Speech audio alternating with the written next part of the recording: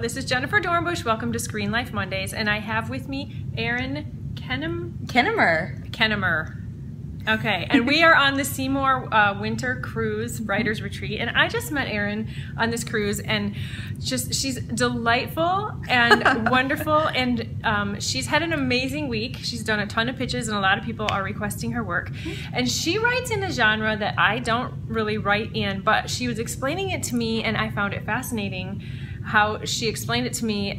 So we're going to talk today about sci-fi and fantasy writing, and Erin writes especially YA sci-fi and mostly adult sci-fi and YA fantasy. Oh, see, I had them backwards. Okay, so this is Miss Erin, and she's gonna, you called it like a degree of, which one do you want to explain first? I can start with the way sci-fi is kind of classified for whether or not you're looking for something really technical or you're looking for something that feels a lot more like fantasy but with like science elements. So, okay, yeah. Explain that difference first. Sure. So a lot of people in science fiction writing, and honestly any media that's science fiction based, go off we call it the Mohs scale of hardness for science fiction. Mohs. Yes, which is actually a geology nerd joke, so some of y'all may get that.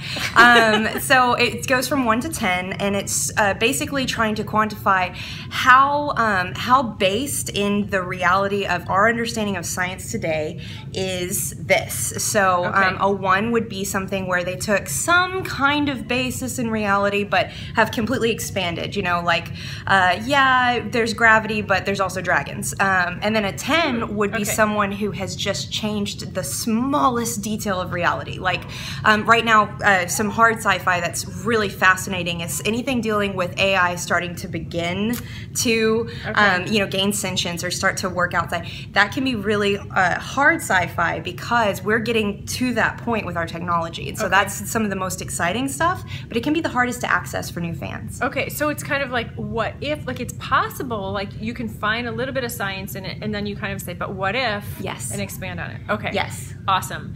And then the other thing you were explaining to me that I found so interesting was, I guess was it kind of like the definitions of the different definitions of sci-fi. Yeah, absolutely. So for people who maybe aren't familiar with sci-fi and kind of find it intimidating and don't know how they'll tell if their story is sci-fi, I say the rule of thumb is if you strip out the technology, does the story still have a plot? If it doesn't, then it may be closer to sci-fi, because sci-fi technology has to inform the plot. It can't just be like the theme or the skin. It has to truly drive the action, and a lot of times technology is the theme. It's everything. It's the soul.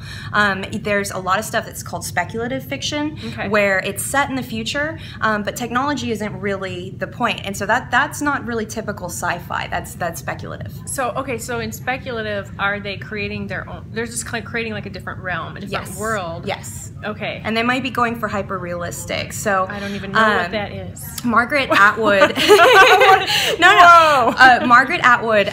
So she hates being labeled as sci-fi. At least this is what I've heard, and I love her too. She says I write speculative, and that's because for her, that's where the definition departs. So she's talking about society, and she's talking about culture, and it's not necessarily the technology that's at the soul of her work. She did Handmaid's Tale. Yes, she did. And I have to give a shout out to my friend Lynn Maxey, who is writing on that show. Oh, that's so exciting! Really, my friend and not co-writer, but writing group person. So yeah. I cannot wait to see that. Yeah, me too. And she's a great writer. And she said it was a great show. But anyways, those are super helpful. Thank you so much. And if you have any questions for Erin or want to reach her, she's going to give us her Twitter address. Just tweet at me at Kennemer, and I'm happy to answer any questions you might have about sci-fi. Okay, so. E.M. Kennemer. Yeah. Spell it. Kennemer. Excellent. All right. Well, thank you guys for joining us today for a little bit peek into sci-fi and with Erin, and we'll see you next time. Live long and prosper.